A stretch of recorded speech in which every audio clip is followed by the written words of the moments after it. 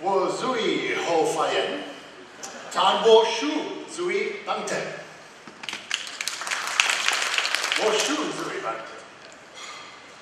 谢谢你好，七我在武汉发言。我爱中国。We'll continue in English, so you follow me. So we're here to talk about innovation, and this wonderful book that the CPA translates into Chinese. You've done this for the last 6 years, and it's been done since 2010.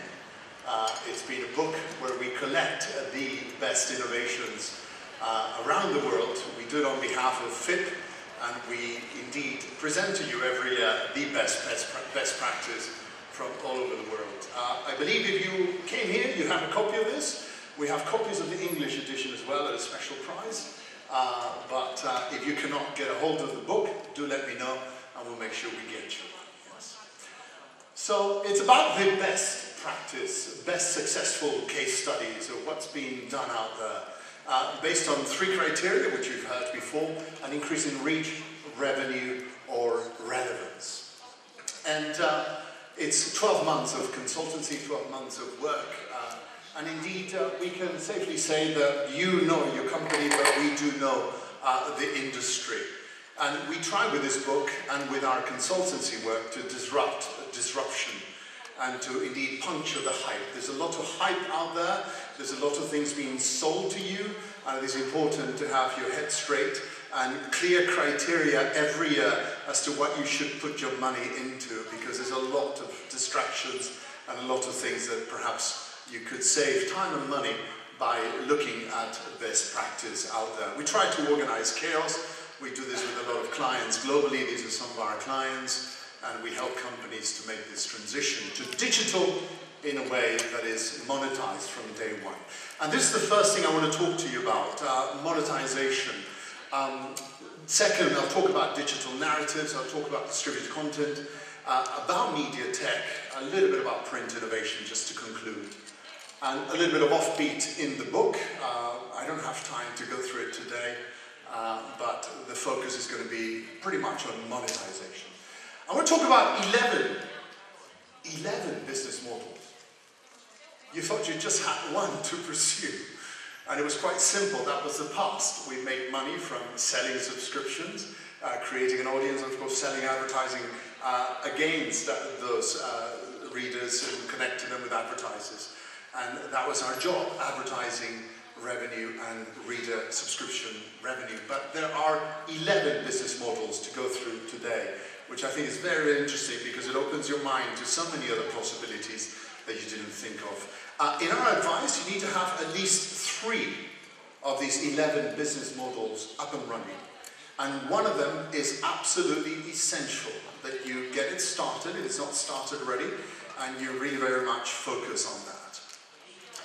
And as you do this business modeling exploration, this is perhaps a matrix for you to understand how you go about it. This is with our client of ours, and it shows you the matrix of product and content to pursue.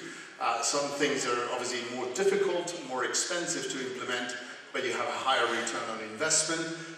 The easier ones have a lesser return on investment. This is obviously the product of the client, but you really should have a mix of lower right quadrant with upper left quadrant for you to get started with this, at least 3 out of the 11 business models. So first of all, these business models are B2C plays. The paid content publisher. We all have heard about it at this conference, how important it is to return to a model where indeed digital news subscriptions become a steady source of income. And we see it all over the world with the Washington Post, of course, the New York Times, magazines globally. But you need scale to get there, and you need to be customer-centric and, of course, a distinctive voice. A lot of people are asking what I should be using as a method to charge for the content, as opposed to asking the question, do I have any content worth charging for? Second, the publisher as a club. This is very interesting, and a lot of us have lost sight of the benefits of this, and we bring you some best practice out there The Guardian is an interesting club concept.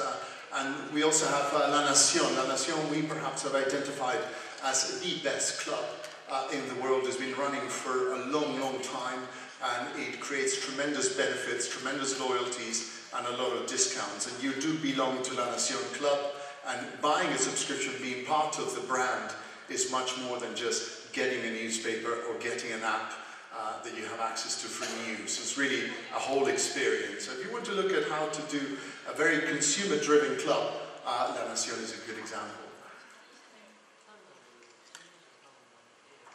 CTAM in the UK is also transforming its model to a little bit of a similar model to a lifestyle brand that very much becomes a club concept. You get discounts for experiences in the City of London. They have agreements with retailers with a barter deal. So you can show your City AM card and you get a discount at restaurants for services, etc. So it's just started, but we like the model. What we've seen is quite heartening for someone that was essentially a free newspaper in the morning for the City of London. The publisher is a retailer. We have some interesting examples. Of course, we all have heard of Net-a-Porter and how they transformed into a magazine as its flagship to indeed sell content through its website. But we see the weekend offer of the Financial Times, how to spend it. They very much turn this into a publisher as a retailer. They do this through this sub-brand called Eclectables, and is a similar model to that of the New York Times. You get a percentage for the recommendations and the actual purchases that are done by clicking on the website.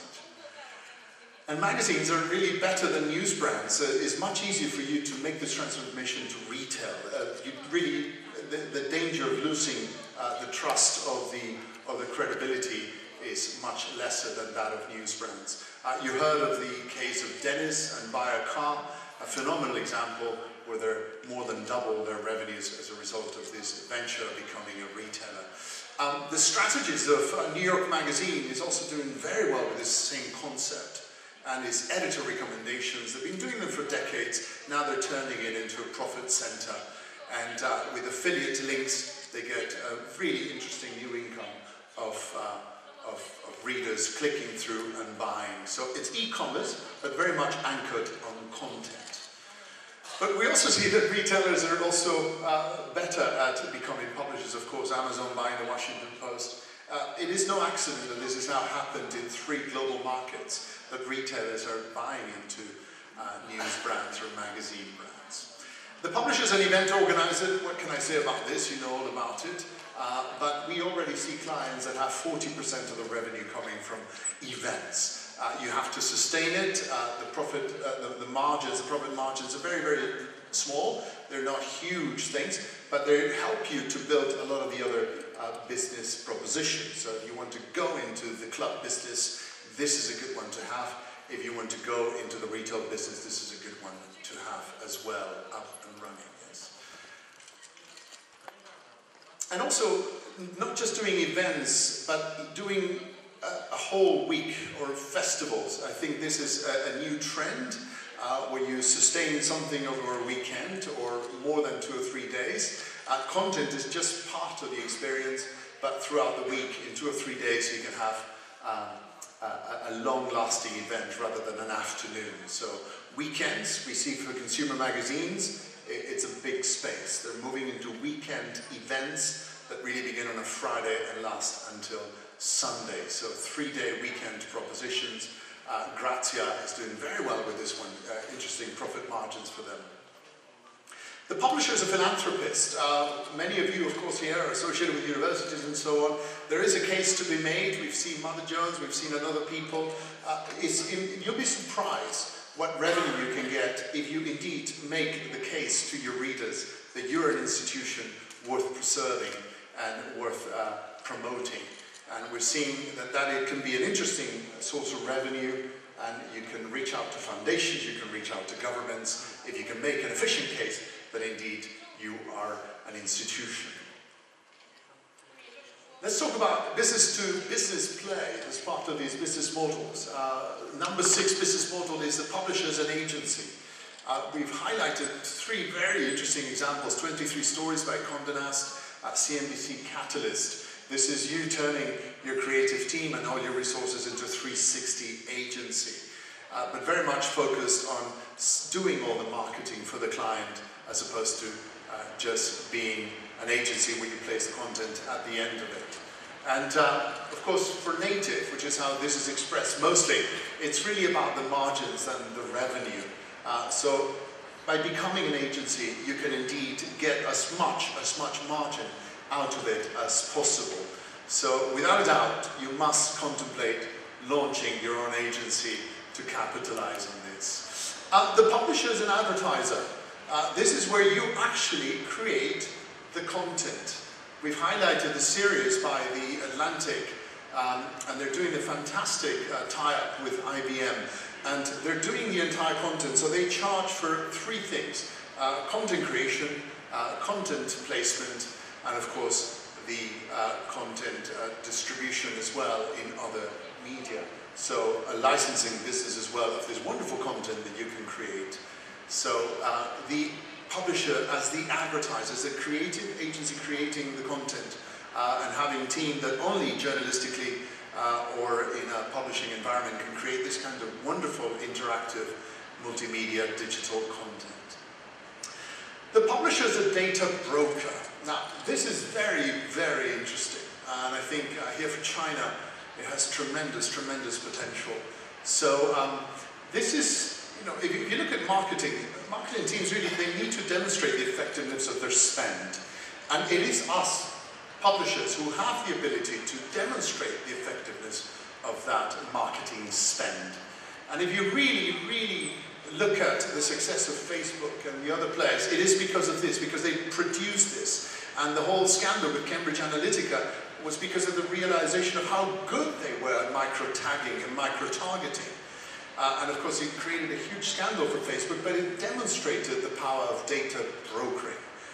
And we have a wonderful example, and I encourage you to look at this. This has been named by Fast Company as one of the world's most innovative companies at the moment in digital. This is Beautiful Destinations. It started accidentally as an Instagram feed, and then they developed the skills to tell you exactly which photographs work the best, how they should be edited, who should be in the photographs, and all this based on an algorithm. It's not a creative team looking at it. They test out photographs, they send them out randomly, and based on the data they get back, they're able to create these wonderful feeds. And Beautiful Destinations, it really is filtering the crops, the settings, which ones perform the best. And now they've turned this, you could call it a media business, into a full-on branded agency. So they're doing these incredible campaigns for a number of destinations. They've done it for I Love New York, they've done it for Incredible India, and so on. And then they're advising airlines, hotel chains as well to do this. So it's turning the data, developing through AI an algorithm as to what works. Obviously, initially there's some creative input from a creative director, but most of it is data brokering. The publisher is a brand licensor. We've heard how important this is for you to get additional revenue from reader revenue. Of course, Disney, the best one at doing this, but National Geographic also doing white label cruise ships with their name. And we've seen this with GQ. This is GQ swimming trunks. We've seen it with Glamour. This is a Glamour on fashion line, Glamour magazine. And we've seen it with Men's Health with these products, beef jerky, and a very interesting revenue as a result of you creating the content and you licensing the brand name to a reliable retailer of beef jerky. And of course, other cases as well with Monocle. The publisher is an IT provider. We've had 3 clients in the last 5 years who are making a lot of money out of this. One of them in South Africa, another one in India. They took a bunch of people, put them in a garage, and they created their own CMS system, their own technology, their own CRM system, one of them, and now they're selling them on with tremendous margins. So a lot of you have incredible in-house expertise from developers. We highlight 3 cases, Tekniks Ukblad in Norway, We've got also Perch, and we've got Washington Post. And if you look at Amazon, this is an interesting graphic. If you look at Amazon, without its technology business, it would not be making money. So really, its web services, its licensing of its software is what makes it money throughout. The publisher is an investor, and of course this is you creating an environment within your editorial department or your operation where you indeed invite startups to be part of your setup, and this is what you can offer them. You know, lean product service, and UX design specialists, of course, access to research, product testing, an audience for you to also test that product directly onto. So don't be afraid of going into the startup business and attracting people trying different setups locally. It can really, really work. So here are 11 business models. Pay content, the publisher as a club, as a retailer, as an events organizer, as a philanthropist, agency, advertiser, data broker, brand licensor, an IT provider, or an investor. We believe you must have at least 3 of these going. Without 3, your business risks being either too vulnerable or too dependent on one of them. And of all these 11, and certainly out of those 3, you must focus on reader revenue. You must migrate from ad revenue to reader revenue. This is the original sin of publishing. We need to address it, that free today will pay off tomorrow. It's not going to happen. We need to get redemption from this sin. We need to get it behind us. We need to cleanse ourselves from it. And if in 2018 you're not charging for your content, you really should get out of publishing. There are many other things you must do, but you must begin to charge for some content. You must rebalance the business. You really have to ask for data or for dollars. And sometimes the data, that registration can be worth more than the dollars that you may be asking for immediately. So data or dollars, this is a way you're asking for people to transact with you. Now, if you don't do this, really it is game over. And of course, there are different saturation points. If you're a small market, you will not be able to rebalance your business entirely from reader revenue, but you must start, and it's a healthy way for you to pursue this. So you must have either a data wall or a paywall. Those 2 things are essential. Because digital advertising on its own will never ever pay the bills. We know this, and yet many of us are still doing volume plays. We're trying to create huge communities and expecting the advertising and digital to pay for that. It will not happen. It will not pay your editorial costs. We know how this movie ends. We've seen the end of the book. We've read the epilogue. So it will never pay the bills. And you know why? And not having it is like being a one-legged stool. Not having reader revenue going, that piston of the engine up and running, yes. We know why. Facebook and the Google duopoly, at least in the West, of course, in your case, you've got other dominant digital players, Weibo, Alibaba, and others, yes. I won't go into too much detail about this. But free is very expensive. So, and if something is cheap, someone and some organizer inevitably pays that price, yeah. So you really should look at digital as that everything that generates value should generate revenue.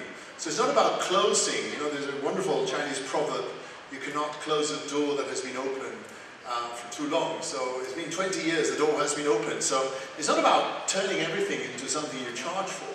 It's about finding where there is value and charging for it. And GQ and other people have been saying this globally. This is the main conversation at the moment. Everybody exploring how to do it. So how do you migrate from ad revenue to reader revenue? This is a traditional funnel, and if you look closely, you can see the data wall up above and the paywall below. These are some of the sample products you will use to get there. And this is a conversion funnel to see how it works. This is a specific line, how it turned 20 million unique visitors into a very interesting percentage of subscribers, 5% to be specific, in a period of 2 years.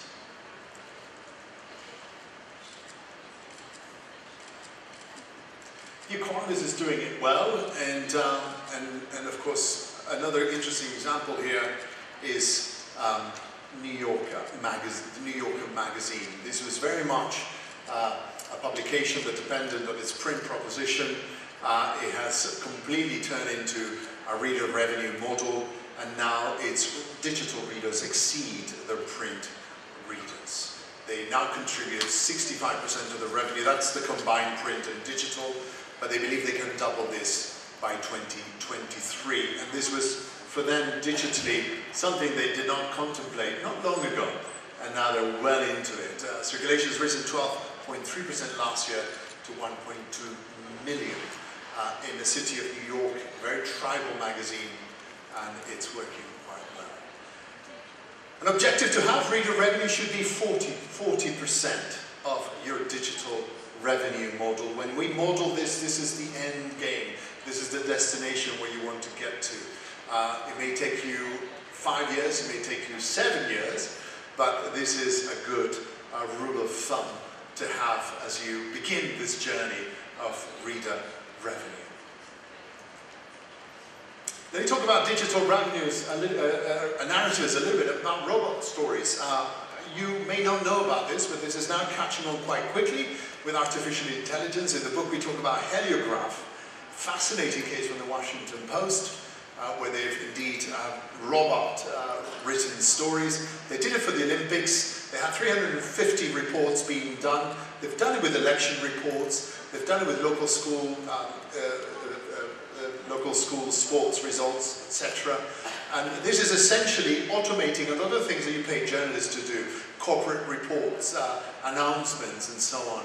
So they're fascinating, and the software is not that complicated to implement, and indeed it can produce phenomenally accurate content. They're 100% accurate if indeed the source of the information is accurate. Of course, they can be produced at all time, in all languages, and you're halfway to chatbots and automated video. We'll talk about this in a moment. The running costs are very, very small compared to the human costs. And the important thing is that it frees the human journalist to do proper journalism. I'm not going to spend too much time on distributed content, but just so you know, the dynamics here are similar to the dynamics in the West.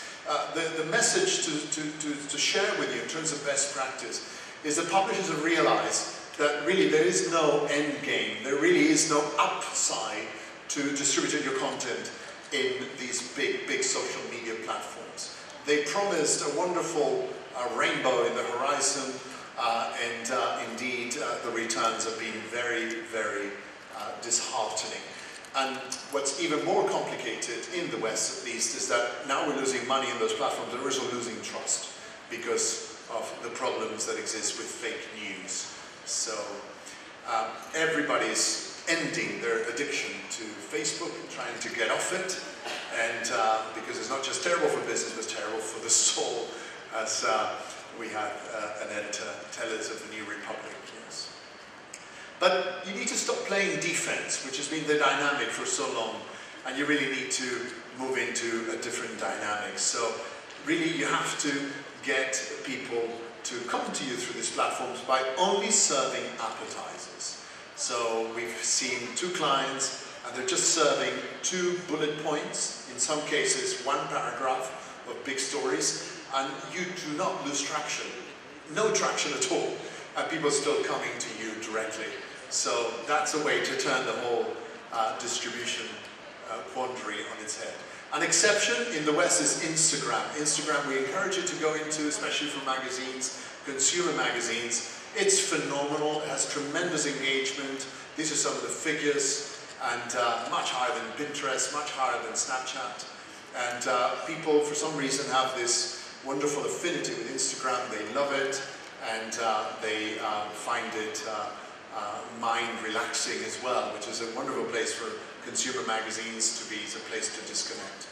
Let me conclude with MediaTek, because MediaTek is perhaps where this puncturing of hype and innovation gets confused. We all think that innovation is embracing new technologies all the time, and perhaps let's talk about what we haven't seen in 2017, which from our point of view is the definitive proof that indeed virtual reality is not something for you to spend money on. It's not working. Yeah, it has no traction. I don't know how many of you on a regular basis stick one of these things in your head and look at content. I don't know. I haven't met anybody who does this regularly other than kids playing video games and indeed expos like this one where they're trying to sell you the software and so on, which is wonderful if you want to experiment with it. I have nothing against it. That is not catching on. It has no traction. And yet this was promised as a holy grail, as a great future of publishing. Get out of this. No money in making this. Augmented reality is fascinating. And that really has a lot of interesting potential. So that's something for you to look into, but not virtual reality. But what did we see in media tech this year? Chatbots. Chatbots are great. And they're really having a tremendous uptake. 47% of consumers would buy an item from a chatbot, or would happily have a conversation with a chatbot.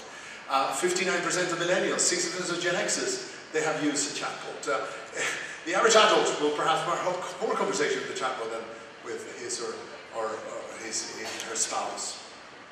And this one is very interesting, visual search. This has wonderful potential for magazine content creators. We love this. This is basically through augmented reality, and in the new iPhone 10, you can actually see this in practice. You point at an object and it tells you immediately all the information about it. Visual search is huge to come. Google is secretly buying all the kids out there working on this code and paying very interesting amounts of money, all on NDA. They will not share it with you, but it's fantastic. You walk around, you point at something, and you have all the information. So visual search, like text search, is the new frontier, the great innovation for you to be part of. Print innovation is very important that you do not lose sight of the need to improve and invest in print innovation. So this year we talk about new print. And new print really means a premium experience. Smaller runs, perhaps distribution runs, but really very much premium paying audiences for this. And this is counterintuitive. In an age of less print, of everything digital, if you go more print, if you go bigger print and pricey print, it works. So we're seeing supersized magazines coming out. We're seeing high frequency changing, but a much higher pricing point for those products. So we're seeing also screen fatigue, people exhausted of looking at their screens all week long, and they really look forward to seeing a magazine in print, on paper, at the end of the day. So it's very much a lean back experience. And an interesting concept we're seeing is reverse publishing. Interesting innovation in the sense that now the model of how to do this is quite clever and quite easy to emulate.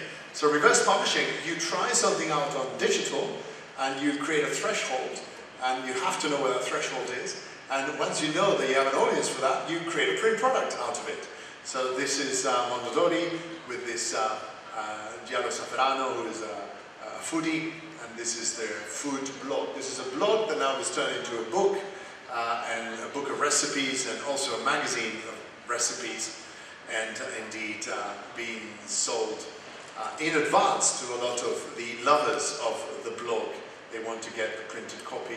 Reader's Digest is also doing it with his health tips, turning those into books. And also, looking at the junior market, we're seeing globally parents who are nostalgic about print wanting their kids to read things in print. So this is like Pixar. You market to the parents to get to the kids.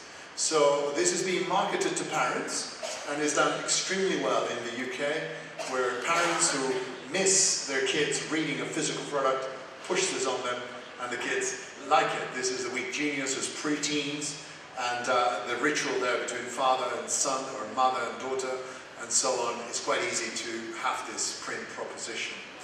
Some other print innovations for you to look at in the book, etc. So let me conclude by saying that the single most important innovation, really what this book is about this year, and really is our key message to you, is how you should migrate from ad revenue and from a business model of volume to a business model of value, and beginning to charge for reader revenue. It's time to find redemption. This has been a huge mistake that publishing did with the digital age, and it needs to be redressed, and everybody's at it, and we're being helped by Netflix, we're being helped by also the music providers, because they are indeed creating a habit of a younger generation, the millennials, the Generation X's. They all have Spotify, they all have Netflix, they're all used to paying, and they are now much more willing to pay for content than they were in the past. We have to go beyond just the digital promises. There is no digital salvation, there are no digital miracles, unless you invest in content that is worth paying for. Really, there is no future. And it's only journalism that will save journalism. It's not technology, it's not new business models, it's not some miracle that is going to come, it's journalism. And journalism doesn't have to be just political journalism. Fashion journalism is good journalism. Storytelling is good journalism when it comes to writing about cars, fishing, hunting, industry issues, academic issues. It's still journalism, it's still storytelling. So it's only this, if you can go back to the basics, you'll be able to rebuild your business. So you must innovate or you will die. And as I like to say these days, you have to change or die by charging or dying. Change or die, charge or die. Thank you very much. 谢谢。